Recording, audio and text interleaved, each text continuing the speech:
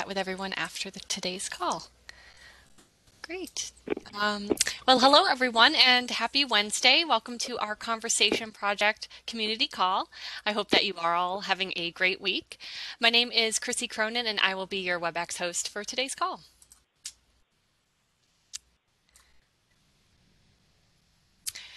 While we're waiting for everyone to join us, I'd like to run through a few WebEx tips and tricks. If you can hear my voice right now, you have connected successfully. If you would like to change your audio preferences, please click the Audio and Video tab at the top of your screen and click Switch Audio. You can also find this by clicking the Mute Unmute button at the bottom of your screen. And if you have a question or comment at any point during today's call, feel free to type that into the chat box. The way to do that is by selecting the chat bubble that is at the bottom right of your screen. Once you click on this, the chat box will open up. To send a public message, write your message at the bottom of your screen and send it to everyone. You can also use the raise your hand icon, which is located on the right-hand side above the chat, and we'll call on you to voice your question. If you're having any technical difficulties, please chat to host, myself, Chrissy Cronin, and I will help you.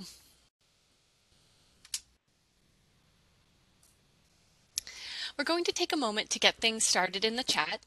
Please type into the chat box your name, location, and organization, and make sure to send your message to everyone.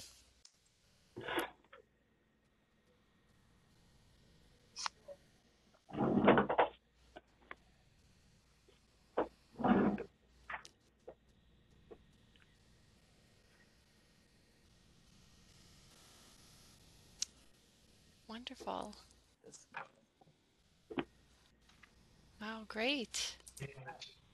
Wonderful. Looks like we have a great group with us today, and continue writing into the chat as we move along. Sunny, please. Before we dive in, we want to know where people are joining us from. To get a sense of where we're all located, please point to where you're calling in from on the map. To do this, you will find a squiggly line on the left-hand side of your screen. Oh, okay. Click on that squiggly line and navigate to the arrow key on the left-hand side of your screen, right above the WebEx presentation you're currently viewing. Click the arrow key and then click on the map where you're located. And just a reminder, if you're not speaking, to please put yourself on mute.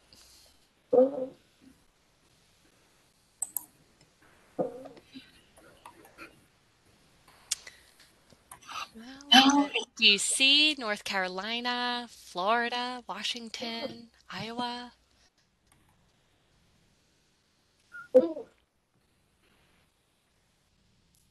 Wonderful. Good. We have a great group with us today.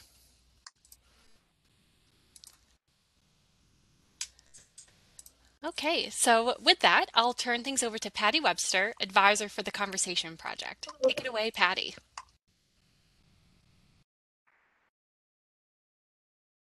Talking on mute, you would think after how long we would unmute ourselves. So hello, everybody. This is Patty, and thank you so much, Chrissy, and thank you all for joining us. I am just super thrilled to see so many people. I know folks are still rolling in, but I'm so excited because we haven't had one of these calls in a long time. And so I feel like the band is back together, and I see a lot of familiar names and faces, and I see so many new ones, and I'm really excited to get us together and get us started. So I'm going to see, let me see if I can, Chrissy, do I have the ball? Yes, if you hit your, yep, there you go. Perfect. Okay, thank you. My pointer was doing some odd things. How do I turn my pointer off? That is the question. There we go. Okay. So I wanted to just welcome everybody, but also recognize that we are in obviously unprecedented times. We haven't done these calls in a little while because we recognized the Zoom fatigue, Zoom, webinar, Teams, whatever the virtual platform is you're using. And so we're getting this back together because we have this annual call. It's extremely important and really near and dear to our hearts. It's all about NHDD and planning. But before we jump in, I want to recognize that there's been a lot of storms to be weathered over the last year or two, figuratively and literally. And so what I'm going to do is ask us, we're going to use chat heavily. So I'm going to ask you in chat, how are you showing up today? So what is your mental weather today? So for instance, I'm feeling a little bit foggy. I live in Abu Dhabi, so the time for me is 9 p.m. I was up at 4:30 a.m. Running a workshop with groups that I work with in Australia. So my brain's a little foggy. So that's kind of how I'm showing up today. So I invite you to share your mental weather in chat with us today to see how folks are doing.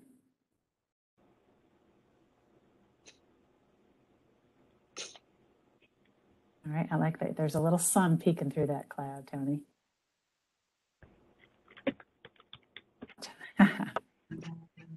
Oh, I like the, okay, someone's feeling groovy, Elise, I love it.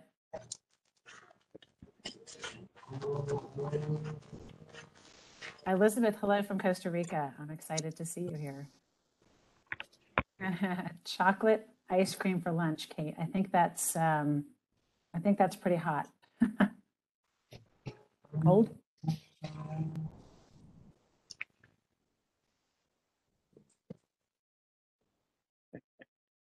Right, so people are feeling pretty sunny, partly cloudy.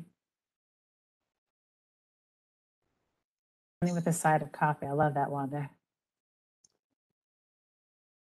And thank you, Elizabeth. After my own heart. Yeah, exactly. I appreciate that you're sharing, Elizabeth, that feeling overwhelmed, but good to be part of the group again. Yep.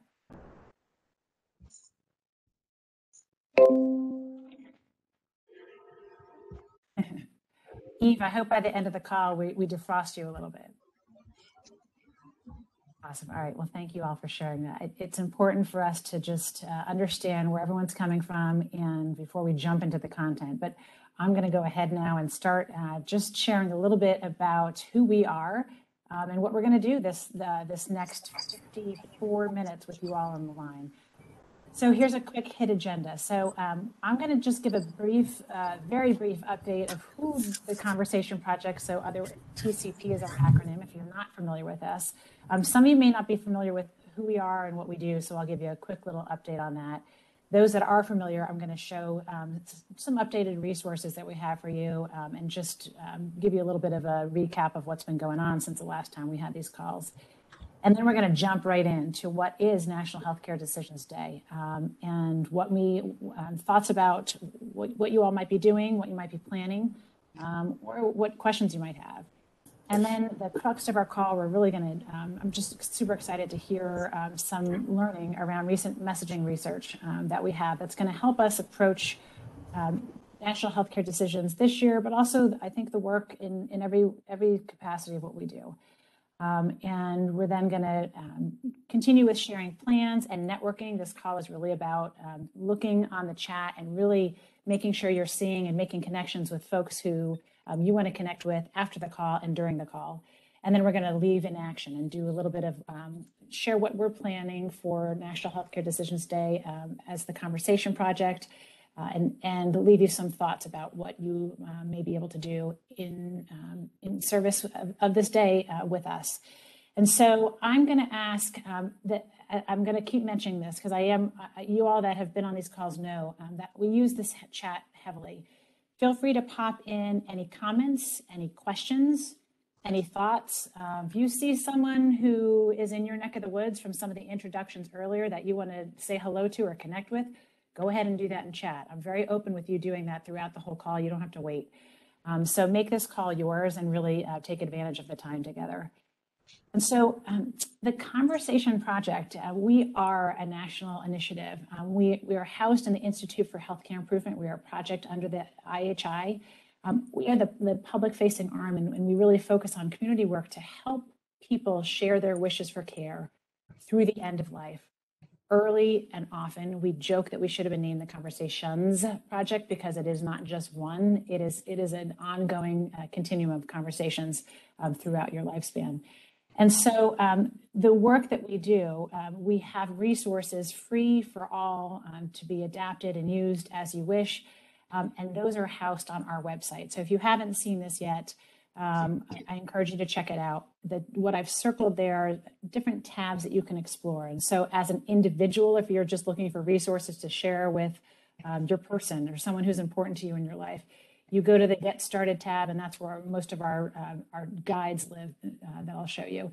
But if you look across there, if you're really, what I'm assuming most of you all are community members looking to share this, maybe outside of your personal circle, maybe in a social circle or in a community circle, state, national level.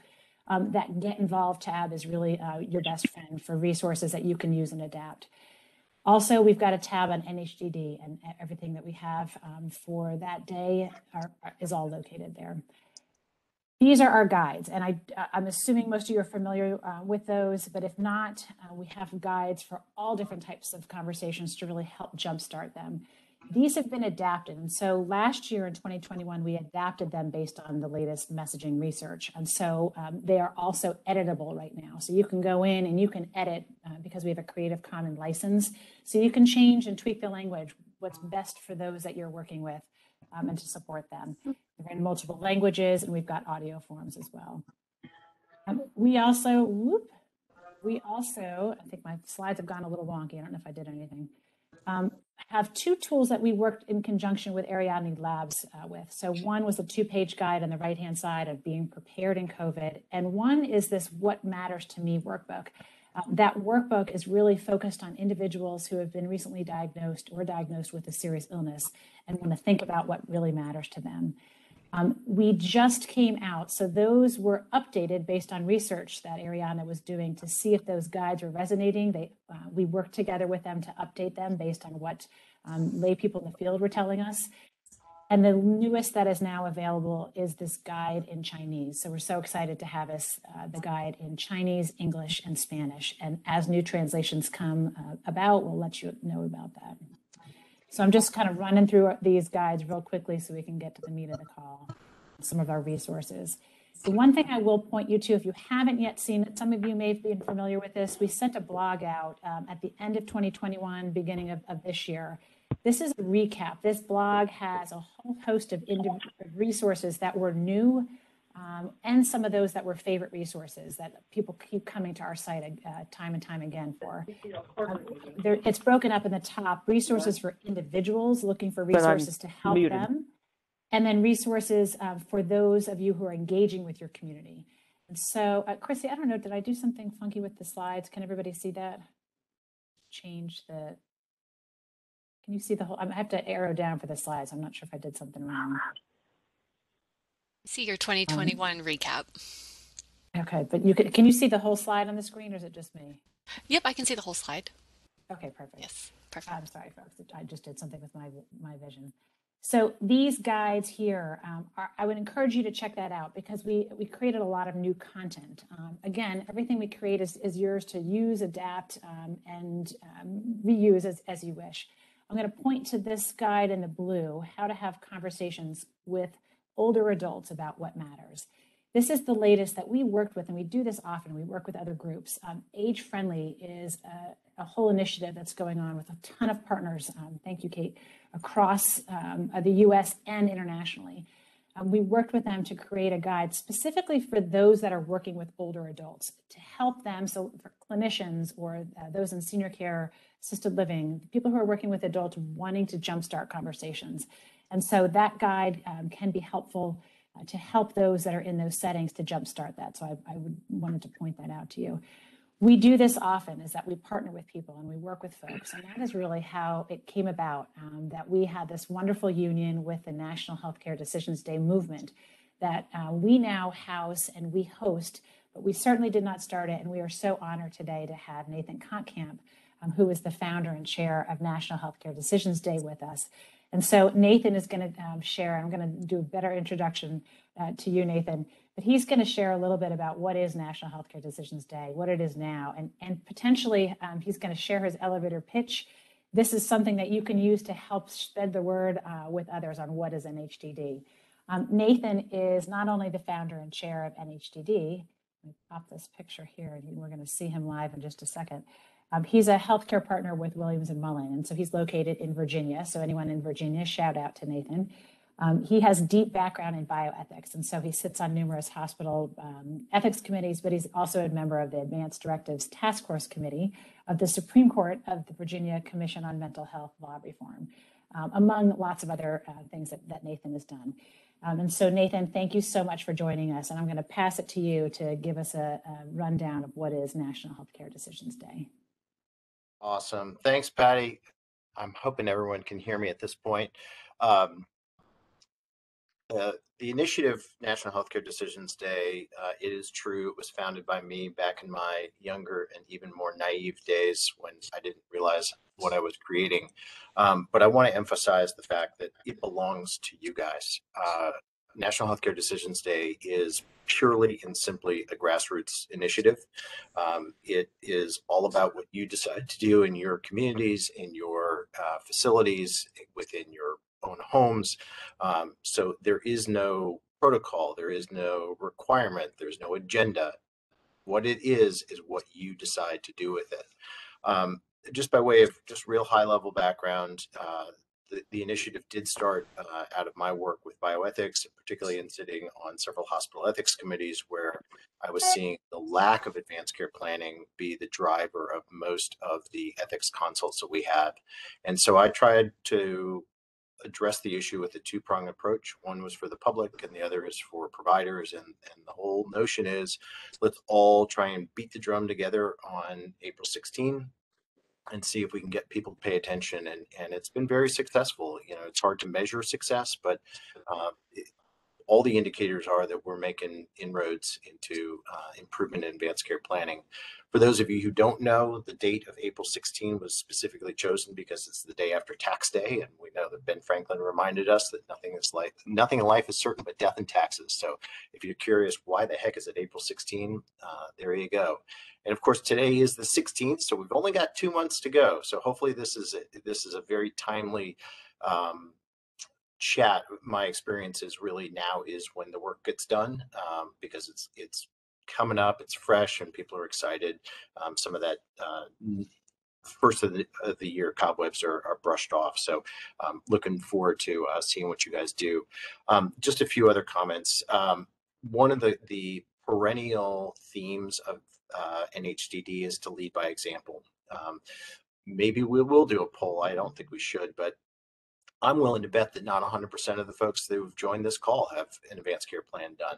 I see Patty making a massive smirk, and because she knows.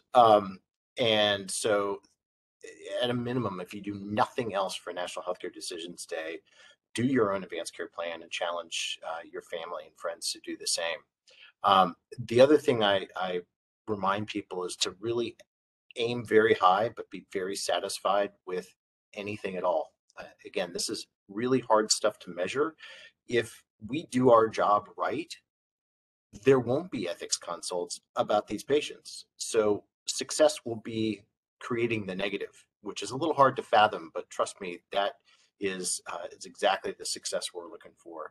And then finally, just to keep in mind, although the Conversation Project is really focused on end-of-life care, National Healthcare Decisions Day is broader. Obviously, a huge portion of advanced care planning is about end-of-life care, but we're broader than that.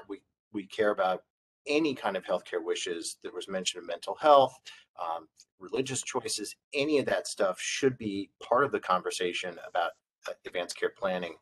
So don't feel like it should be limited to end of life, although obviously that's the most important. So that's the little bit that I want to share at the moment. Obviously, I'm happy to answer any questions on the website. There's some more history and other detail if you want it. And otherwise, I'm fairly easy to find on my website for the firm, williamsmullen.com. And if you ever need anything, do not hesitate to reach out to me. I am absolutely passionate about this, and I will help anybody with anything if I can. Thank you so much, Nathan. Really appreciate you coming on and sharing a little bit of the background and just being so open to always being available for folks to talk with. We truly appreciate that. You know, we are all about conversations, and we've also changed a little bit of our messaging as well. So we know that it's important at end of life, but it's actually important through the end of life. And so we've updated and adapted as our work has gone along, and as similar to as National Healthcare Decision Day has as well, and really focusing on those conversations that go into those plans. And so we're really excited to talk about the power of conversations that you can have and rally folks around this day. And so we know that a lot of you are thinking about this, and some of you already have some plans. I've heard a lot of really good individuals telling me what they're planning on doing already. So I'm going to just open this up, and we're going to do a little bit of a chatterfall. Let me just answer the question. Oh, thank you. Nathan answered Angela's question. Thank you. And I just wanted to, Marcia, I just wanted to thank you for being here. I saw that you had lost your father, and I appreciate that you're being here. And I know this is near and dear to your heart, and I can appreciate that it's probably near and close to everybody's heart. So just wanted to acknowledge that. So this chat waterfall we're going to ask you to do is take a minute, and I'm literally just going to give folks a time. Don't hit enter, but in chat, I want you to write, what are you thinking about or potentially already planning to do for National Healthcare Decisions Day? So go ahead and type that in. If you are here and you're not even thinking about it yet, because that's why you're here, maybe there's something you want to explore or a question you have, go ahead and pop that in the chat. Before you hit enter, don't hit enter yet. We want people to just have time to think before all the chat comes through. And so think about that and go ahead and write it in. I'll let you know when to hit send, okay?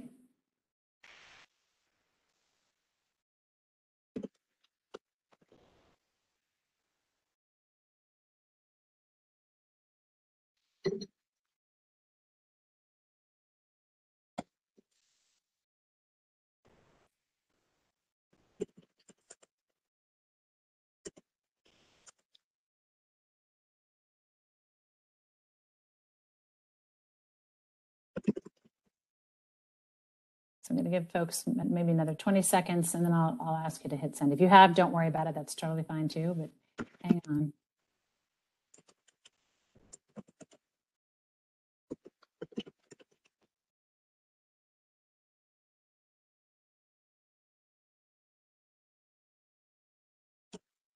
Oh, and you can, that's Ronnie, no apologies necessary at all. All right, go ahead. If you've got something in, I'm going to ask you all to go ahead and hit send.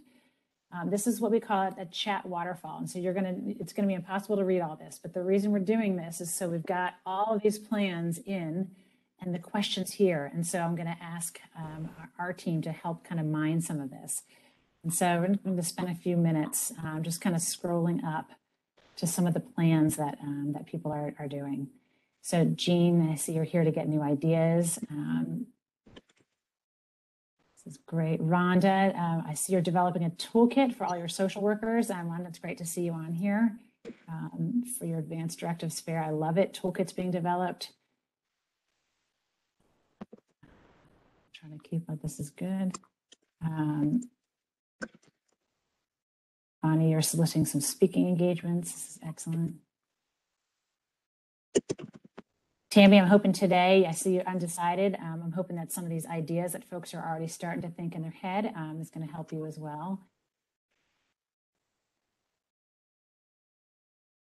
Terry's getting BIPAC people to have conversations and complete the document. You're doing a 2-for-1. I love it, Terry, and it's I'm very, very excited to see you here in NYC. I love it.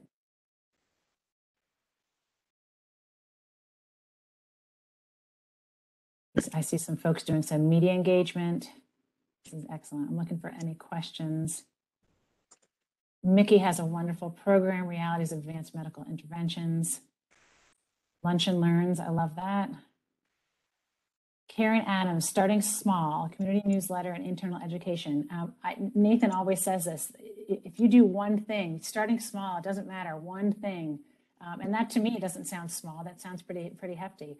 But if you affect change with one person, that's all that matters. And so no matter big or small, I don't want anyone to feel that they have to lasso the moon. All right, so we're gonna go back to this in just a little bit.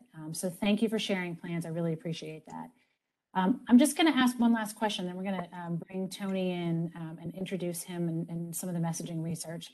I'm curious just to see what's the mood in your community right now. So individuals, we've got a mix of groups from those that are in healthcare, those that are in the community, so areas on aging, the VA. We've got a lot of great representation here.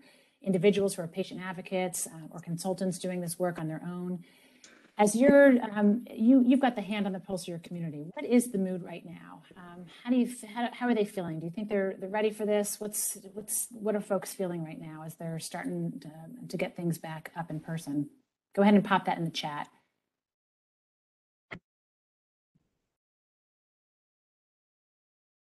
You hear squeaking. It is my mouse squeaking as I'm scrolling down all of these wonderful resources and ideas that you all have. Okay, Barbara, exhaustion. Okay.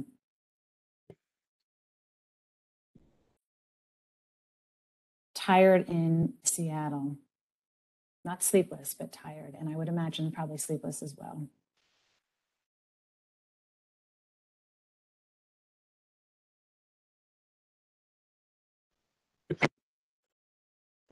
Ready to listen about the best things they can do. All right. Cautious. Okay, keep popping the mood. I think it's important for us to kind of look at that and understand the mood of your community and understand what people can handle right now. And we are hoping that NHDD, some of the ideas that we're going to be sharing with each other and what are already being shared, how do we make this light, accessible, and approachable? And a lot of what we're going to hear from Tony is just that. And so we have heard a lot of adaptations to current times. We've been adapting our resources as we go. NHD has adapted. Advanced care planning has adapted. And there's a continuum and a lot of discussion about how it's changing over time. And conversations are really, really shining through. It's about adapting and learning. And so we have here with us Dr. Anthony Bach, and I'm going to pop a picture up, and we're going to quickly pull this down because we're going to talk face-to-face with Tony. Tony is a professor of medicine at the University of Washington, Division of Oncology. And his research on patient-physician communication has been funded by several foundations that are really well known: National Cancer Institute, the Robert Wood Johnson Foundation, Gordon Betty Moore, and many others. Tony was a faculty scholar in the project on Death in America, and he co-founded VitalTalk, which is a 501c3 foundation that's focused really on clinical skills training for serious illness conversations. He's produced a lot of videos, apps for folks, and video blogs on communication skills. And so he's got a lot of experience and just has learned so much in the work that he's done. And so we're really thrilled that Tony is here with us. He is the principal investigator of the Message Lab, which is a national initiative that's funded by funders of the Conversation Project as well, the Cambia Health Foundation and the John A. Hartford Foundation. And the Message Lab folks have been creating and aligning public messaging for serious illness care with groups like us. He's been working directly with our fearless leader, Kate DeBartolo, who's on the call. And so Tony's going to share with us a little bit about messaging research. Kate, Chrissy, do you mind popping these slides off so we can do a little face-to-face? Hello, Tony, as we get you live and we'll get our slides off. Hello, can you hear me? We can. Would you, I'm so excited that you're here. Do you mind sharing an overview of some of your messaging research that we can learn from? Well, thank you. And it's really a privilege to speak to the Conversation Project community because you guys have been doing this for a long time. And furthermore, what the Conversation Project has done recently with those new conversation guides that you showed, Patty, I think is really terrific work that is really backed by research and I think can really have potential to change the culture. One of the things we were looking at in terms of messaging is how do we introduce all of these topics to the public, right? Like if we look at what's happened over the past couple of decades, the number of people who fill out advance directives hasn't gone up. The number of people who know what palliative care is hasn't gone up. Like it feels like we've hit kind of a wall. And so we were trying to figure out what's going on here and what could we do to shake that up. And so that's why we turn to messaging research that is more like consumer research than traditional medical research. So we weren't we were studying like regular people who are not necessarily people with a serious illness, not necessarily people who get treated for cancer, who are right in the thick of it, not bereaved, spouses or anything like that. And we found a couple of really important, surprising things. And this now represents a body of research over the past, several years. And here are a couple of things. One is, like, the terminology we use is not known to most lay people who are not connected with this in some way. So we did a whole series of focus groups before COVID and during COVID. And after the last focus group, the focus group moderator said, not one person used the term advanced care planning. What do you think about that? And we were like, oh, yeah. So it actually is that even the term advanced care planning that you guys are so familiar with, like, most lay people don't really know what you're talking about. And then the other thing that we've learned with this research is that people who haven't done advanced care planning, when you explain to them what it is, right, you like go through and basically we did that by telling stories with people. The people who haven't done it, they're not people who have never heard of what advanced care planning is. They think they know what it is and they don't want to do it. Right. So it's not just a matter of we need to tell them what it is and how great it is. It's that we need to overcome some barriers. And one of the barriers is that they are concerned that if they make decisions now, they will be locked into them later. They are worried. Our focus groups overwhelmingly said that they equated advanced care planning with having a DNR.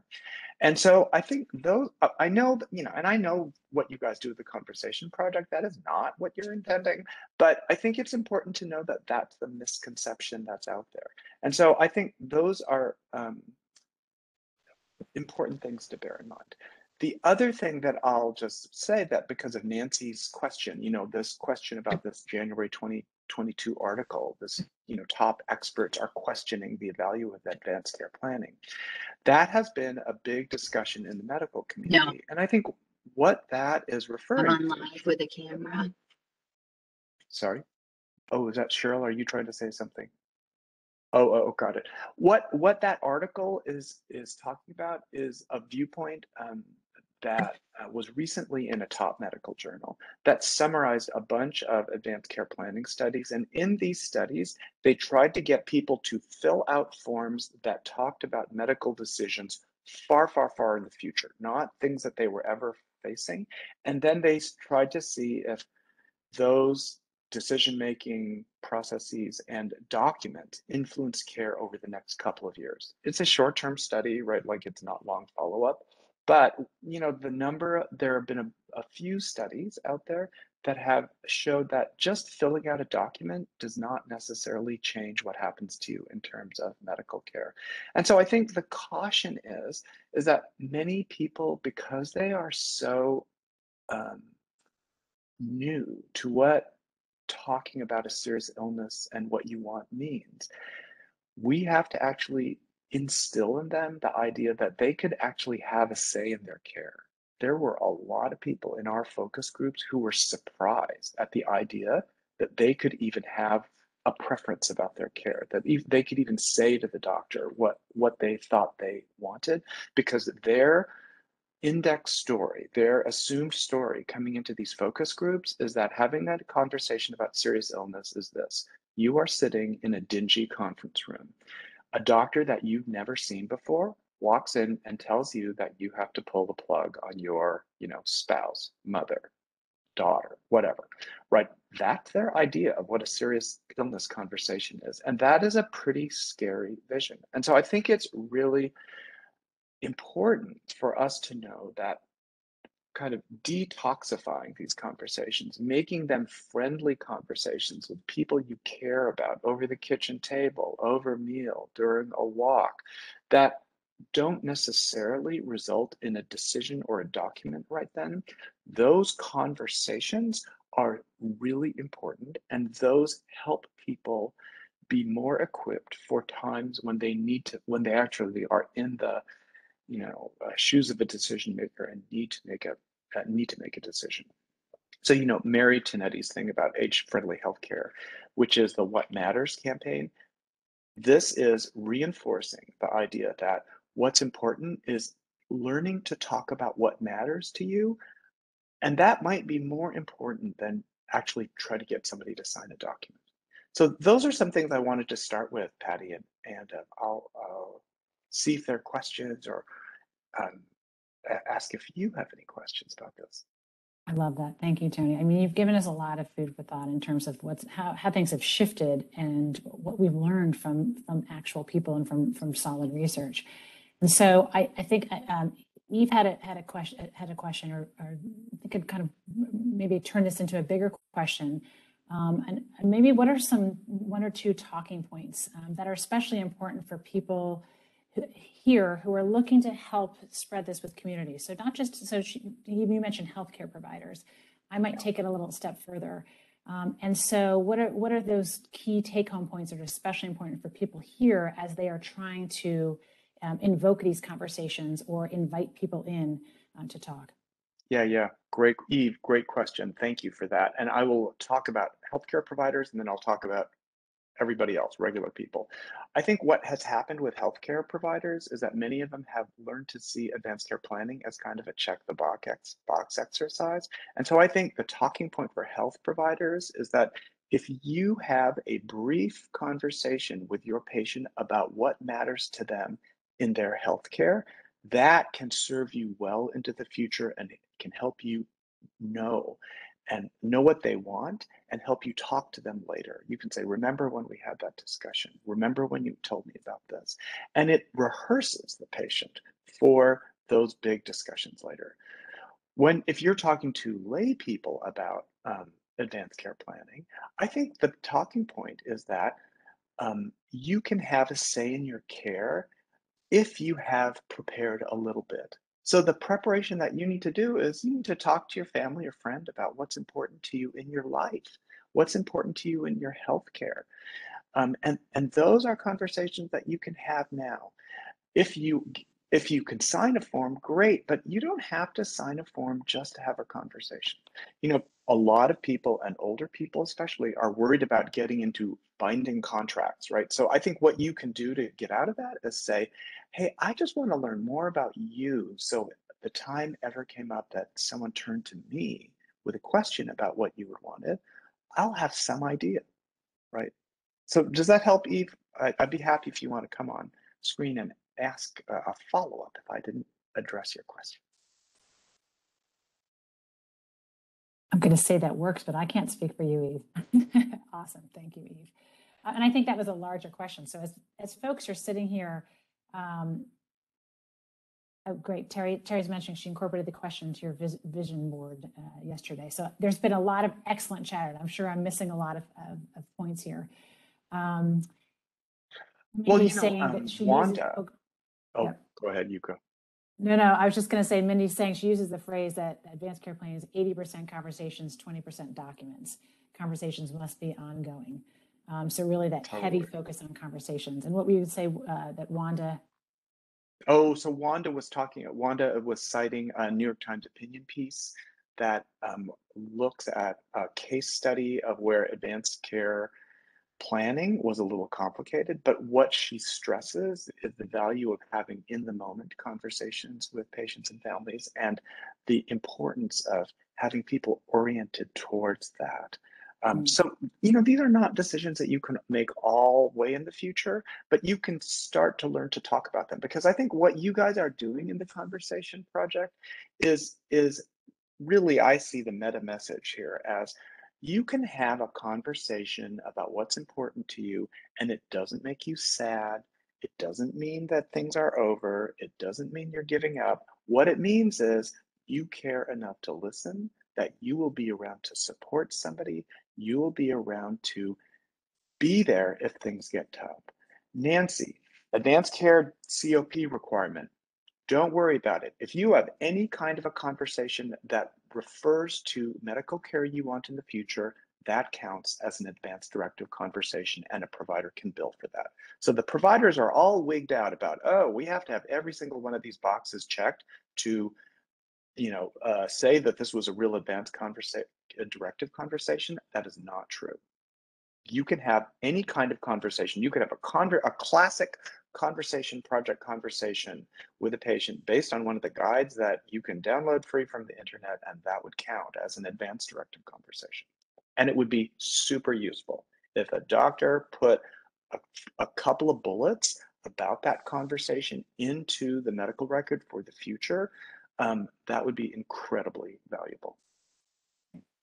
Tony, let me ask you, and I don't want to take up all your time, but I so appreciate the conversations we're having. So I'm going to bring it back around to National Healthcare Decisions Day. So a lot of the groups, what folks have been sharing, I'm pointing to chat. So up in chat, I'm seeing some great plans and thoughts. What would be, if you had one suggestion, as folks are preparing events or activities or social media bits and pieces, putting a table out for information and conversations, what should they think about as they're preparing to support their community members around National Healthcare Decisions Day? Yeah, I think I wonder, and of course you guys are the experts on National Healthcare Decisions Day, but I wonder about helping support people to have conversations so they are ready to make good decisions, right? Because I think one of the things that we have learned over the past 20 years is that, the bioethicists really taught us the importance of parsing out these different kinds of decisions. And I think when we go to lay people, I think it's very different than when we are talking about the classic bioethics situation where there is a lot of medical knowledge on all the parties because it's been a super complicated situation. I think what we are increasingly seeing is in consumer-based situations, in situations where people don't necessarily have a lot of medical information, they often have misconceptions about what advanced care planning really is or means. I think just getting people to start talking and understanding the value of that is actually hugely important. And I think we have not stressed that enough in the past. Great. Thank you. Any other questions or thoughts? I'm also can pull in Kate, Nathan, if you want to jump in with anything as well. Anything remaining for Tony? Anyone can pop off mute as well. Hey, Patty, it's Nathan. One of the things that I think is so great about National Healthcare Decisions Day is it serves as an opportunity to take some of the burden off of people who just don't know how to start the conversation. They feel like it's this big, heavy topic. It never seems to be the right moment for any number of reasons. And you can just point to the day in the same way that we talk about breast cancer in September and heart month and all that kind of stuff. You just say, look, I don't know how to bring this up either, but this is the day that's been set for it. Why don't we go to the website? Why don't we look at one of the conversation starters and just see what happens? And my experience has been that if you can get your loved ones to or get others to get their loved ones to just start the conversation, then it just sort of cascades from there. It's really just that we just have to flip the switch. And that's what this whole initiative is about, is just making sure that there's lots of levers all over the place so that somebody will just hit one of them.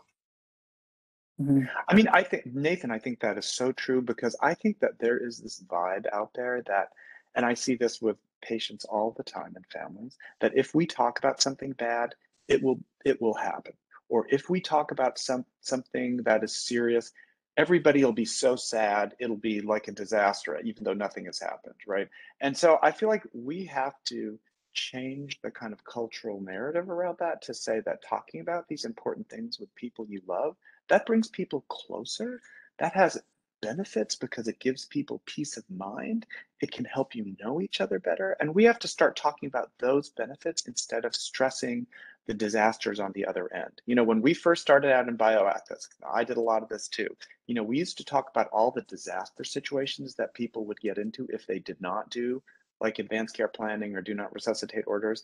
And I'll tell you what the market research has shown us very clearly is that backfire. Talking about disasters backfires. We need to start talking about the short-term and long-term benefits of having these conversations and doing this work, because scaring people has not been effective, right? We need to start talking about the benefits, and we need to tell stories about the benefits. I love that. So some of those points that you pulled out. Oh, go ahead. We've got someone who wanted to jump in. Well, this is Kate. I was just going to say, everyone, we've certainly seen the testimonials go a long way. When you have an example of somebody who can share that they did have a conversation and it brought them closer. It doesn't even have to mean that a death has even occurred yet. Just, I was nervous about bringing this up with my mom, but when we did, we had such like a loving conversation. I feel better prepared, or my siblings and I feel more prepared for what to do. Those kinds of stories can be really good to be collecting and sharing. Yes. I think, Nathan, your idea of kind of helping people hear this message 8 times, 8 ways. So it might be in your newsletter and then on social media, and then you have an event, and it's just kind of it doesn't only have to happen on April 16th. The reason we have this call early is that there's stuff we can be doing to kind of have that little slow drip to normalize it. And I think some people's programming might be more towards helping individuals have conversations, and other people's programming might be more of that like culture shift to normalize advanced care planning, and both are good, but they might be slightly different in approach. So you might be thinking, again, those testimonials of who's well respected in your community, who might be willing to share their story, because that normalizes it for someone else. Right. And then your other programming might be somebody just got a tough diagnosis, they need help figuring out how to talk about it. How can we help you with that? Yeah. And Kate, I just want to capitalize on one other thing that you kind of alluded to, which is that it's really important for you to talk about a range of stories. If all your stories about end of life, there is quite a bit of data that there's a large segment of the public that will just go click off. So you really need to, even though I get that end of life is super important and it has a lot of gravity, especially for a certain group of people, that certain group of people, when you research consumers, is pretty small. So I think it's really important to have conversations about your medical care, conversations about what's important, conversations about what happens if you get a serious illness. And those, you do not need to add the phrase end of life to every single one of those things. That actually, there is a liability that comes with that. And even though I know that the Conversation Project wants to support people through the end of life, just remember that the end of life, those are charged words for consumers. And so you need to be a little bit careful about how you do them. And Angela, you know what, your experience showing video clips of gone wrong scenarios, you know, that is actually what we learned in the educational literature when we were building VitalTalk, which is our training for clinicians. Like, everybody has seen so many examples of things gone badly. You do not need to keep showing them, because actually what you show them in video is so vivid, they remember it. What you need to show them is the conversation that went well, the conversation that uncovered a silver lining, the conversation where someone said, wow, that was not so bad, right? Like, those are the kinds of conversations that we need to get into people's heads. And, you know, I want to echo that and give a great shout out to Kate. Hopefully you guys are seeing my monthly messages, and I think I was just frustrated this last month because my first cut at the message to everybody was 3 very frustrating things I saw in the course of 3 weeks. And Kate's like, no, you got to do something different. And so I did. I took a completely different turn, but it just goes to show how easy it is for all of us to fall into that negativity thinking. And so the one thing that I would just recommend that you do is really, really, really focus hard on those success stories. It's one of these things that many times they're so subtle, you don't see them as a success. That is because they are a success. So when you have somebody who comes in, they haven't got an advanced care plan, and the care unfolds without incident, that is a success. Put it in a notebook, jot yourself a memo, and use that to show how it works. You can still be frustrated about the negative stuff. Just don't share it. And it's okay to have the negative comments. That's okay. You know what? One of the things that really does resonate with folks is, who's your person? So who can you trust? And it goes back to some of those principles, Tony, that you were talking about. Who's your person in case something does happen to you? And we had that conversation with my son when he was going off to college, because it's really important that you turn 18, you're no longer, we're no longer your automatic decision makers. And so let's talk about that. And so we've found in a lot of the groups that are here, we've learned so much from everybody that's been sharing in chat. and really that proxy and that healthcare decision maker. And those are the conversations that are really relatable. We've got a lot of groups that are reaching millennials and talking about proxy and really focusing on those types of conversations. I just circled some of the key things, and then I'm gonna loop back around to groups. I see the fantastic chat that's going on right now. If there's something you want to learn from each other, and anybody wants to take themselves off mute, we can do that. Tony, I just want to thank you for everything that you've been sharing, because some of the key highlights that's popped in what Kate and Nathan were also saying. So you can have a say in your care, aspirational, and lead with the positive. In that friendly tone. Trust. So who are those trusted people that you can actually go to? And it's not necessarily those that you might think. It might not be a family member. It might be your best friend. It might be somebody in your faith community. What's important and what really matters. I know you hammered that home in some of the points you made. And then a range. And so a range of stories. And I'm internalizing that a lot, because I feel like I tell the same stories over and over again. So I appreciate you sharing some of those, like there's many more things that you shared, but some of the key highlights. Let me go back to folks. Anybody want to share plans that they're doing or any questions you have? And then in the next minute or two, I'm going to actually move us to a call to action and start wrapping up the call. But I want to just open it up and see if there's anybody who wants to share that's on the line, anything that's resonating or plans that you have. You're all about casual and popping off mute here. Well, Patty, let me chime in with something that maybe Tony can reflect on. I think one of the ways to capture younger people, however you want to define younger people, is that this should just be part of your daily toolbox. I talk about the fact I'm an endurance athlete. Every day I put myself on a bike, I've got a fairly decent chance of either hitting a tree or getting hit by a car. I shouldn't ever ride without it, just in the same way we should never drive a car without our seatbelt on. It doesn't mean that it's 100% effective, but it should just be part of our human being toolkit. Tony, have you guys talked about any of that kind of language? Just sort of, it's just a safety net sort of thing? Yeah, so I don't know that I know exactly about that toolkit, but what I can tell you about one of the ways that the young generation differs from the baby boomer generation, I'm talking about research that compared baby boomers to Generation Z, was that baby boomers were seeing kind of our current situation with COVID as part of a journey. Like, for some of them, there is a light at the end of the tunnel. For some baby boomers, they're like, ooh, I'm not so sure where the journey is going.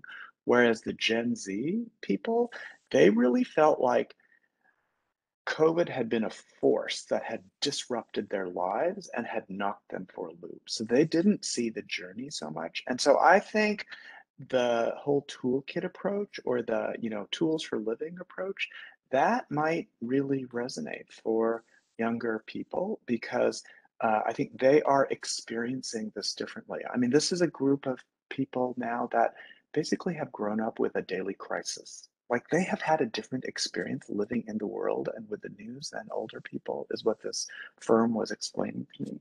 And so I think your approach is definitely one worth trying out. So thank you for that, Nathan. Kate? This is Kate. Yeah, I just put an article in the chat for folks that was in the Washington Post recently about younger folks having these conversations. It's actually not just about COVID, but that idea of natural disasters, terrorist activity, pandemics. We've found on the Conversation Project website in the last year or so, the under 35 category is the largest group on our website now. There's been a real shift of age of who's been engaging with content. And I think there's a real benefit to going to audiences. This again gets to kind of culture shift of articles of how to engage grandparents and younger generations engaging parents, or who to approach about this. There's kind of different approaches. Yeah. And Thank you, Wanda, I'm not sure if I know I don't know if I know that there's research that says engagement, these conversations and engagement in self-care. I am imagining that you were talking about self-care, kind of mental health self-care, but I'm not totally sure. But so I don't know if I can make that connection. I will say that I think one of the things that Generation Z is teaching us, though, is that the value of talking about mental health and how we are all doing in an explicit way, I actually feel like they are demonstrating that publicly. And they are actually showing all of us how to talk about that. And in a way, it might be that we can take a cue from their courage and honesty and authenticity about that. And I could totally imagine using that with a young audience. I love that. These are great points. Thank you so much. So I'm going to actually kind of wrap us back up. I've enjoyed this so much. I wish we could keep going. And I also would love to pull more folks in, but I'm conscious that I want to do a little bit of a leaving in action. And so as you're planning for NHDD, I'm going to ask Christy to pop the slides back on. Tony, Nathan, Kate, everybody who's been popping in chat, thank you so much for this wonderful conversation. It's been fantastic. And Tony, you're a whiz at making, you can see the questions as they come and you're reacting to them. So you clearly have done this multiple times and multitasking. Christy, if you can pop the slides back on, I'm going to give some folks some food for thought for the next 2 months. I can't believe it's almost here, National Healthcare Decisions Day. And we're going to share a little bit about some of our plans and some of what we hope we're going to make it easier and a lighter lift for you all for the next couple months. And so I'm just going to scroll. Awesome. Thank you, Chrissy. And I just want to thank Chrissy because before I forget at the end, because she's a whiz at really running this whole thing. So thank you, Chrissy. So I just we want this to be a light lift and not ease the burden. I first spoke to Tony about doing this call, and I was running my mouth a mile a minute, and Tony was like, what's the call to action? And I was asking all these different things. And Tony, I loved how you said, keep it light, keep it simple, because as we saw the mood, as folks were sharing, there's exhaustion and tiredness. Last year, this slide shows kind of what we did for National Healthcare Decisions Week. So the week leading up to National Healthcare Decisions Day, it just happened to be Monday, Tuesday, Wednesday, Thursday, and Friday was the 16th. This had resonated with folks last year, and a couple folks this year had asked to see this. I'm only showing this because we, as the Conversation Project, decided to have themes each day that we would focus our social media messages for. And so we started with you. So the first day was starting internally, and it moved on. And so I show this if you're looking for some themes, but I'm cautious because there's a lot of action here. And so you may want to think about how can we make this a light lift and make this a little bit lighter for folks. But we used those themes last year. This year, what we're actually going to do is our overall arching theme is talk about it. We actually maybe should say talk and listen, because listening is as utmost important in a conversation. But we really want to get people talking, not just writing, as we talked about today, talking about it. And so we're going to be sharing over the next 2 months content across our social media platforms here and our newsletters. So these are just little pictures. And so if you don't follow us and don't get our newsletter, I encourage you to do so. What you all can do for those that are helping your individual personal circles, your social circles, your community at a larger network. I know some of you are working across your state. Use and repurpose our content. This is what we're here for. If you use our content, you want to give us a little shout out and give us credit, by all means do that. But we are going to be creating over the next 2 months content that's going to be easily lifted. So you don't have to create brand new content. We have existing contents, obviously the guides that we have that you all know and we showed earlier. We're going to be developing some more blogs. So one of the ideas is 10 easy things you can do in 10 minutes or less to get a conversation going. And we'll list some steps that people can do. You can take some of those and tweet them out. We'll have a social media toolkit as well. I know there's folks that are developing their own. This is going to be on our NHDD resource page. So that link at the bottom is where that lives. So keep an eye on that and use and repurpose as you can. So here are our handles for our social media. If you aren't already following us, please follow us. Anything that you also create, tag us, because we're going to help push it out. We'll use our platforms to get the message out for what you're doing as well. So you can use our content, but I really encourage you to pull together your own story. As we heard, stories are really what makes a big difference. It's that aspirational moment. So we know that each individual that's here on the call, you have your own stories that really are going to help motivate folks. Use the messaging principles that you heard today and chalk that up in what you do. We encourage you to stay and share connected. So I see folks sharing email addresses, and I love it. And so it doesn't end here. Where we have a Facebook group, so you can use our networks, whatever networks you have, but we do have a Conversation Project Facebook group. It's specifically for community champions. So if you are spreading the word, so not just for general lay people, we have our general Facebook page for that, but this is a discussion group. There's about, I don't know, 360 plus folks on there now. We want you to interact on that. We do a lot of push out on there, but use that to network with each other. Go to our Get Involved page and you can see the map that we have. People have been putting their pins. We encourage you to put your pin so you can look up in California to see who else is doing something in your state. And lastly, just going to pause. Don't forget to listen. This is a fantastic quote, and I'm forgetting, Kate, where we got this from a doctor who has done some work with us. When you listen generously to people, they can hear truth in themselves, often for the first time. And I absolutely love this quote. So we also make sure that folks are listening and not just talking. And so the last thing, Rhonda, this call is being recorded. And so that's going to be on our page. We have our call page. It's going to be on that page. So you'll see the quotes and slides from today are all going to be there for your use. The last little bit here, we had some great testimonial from someone who used our resources. They had elderly grandparents who lived in a different state, nobody to take care of them. She suggested to her grandparents going to assisted living or having an aide in their home, but they refused. They had some additional problems. She said she viewed our Conversation Project guides on the flight to Colorado, and when she got there, she decided to change her usual approach to the issue. She started asking questions instead of telling them how worried she was. The questions that came straight out of our materials. She said our guide was really helpful to start that two-way conversation. So I share part of this testimonial with you because it really is important, shifting our approach, and we've been doing that across the years of the Conversation Project. So we're celebrating our 10-year anniversary coming up. It coincides nicely with NHDD, our 10-year anniversary of our resources on being available on our website. So we might reach out to some of you and ask for testimonials to see how this work has made a difference in your life. So keep an eye on that.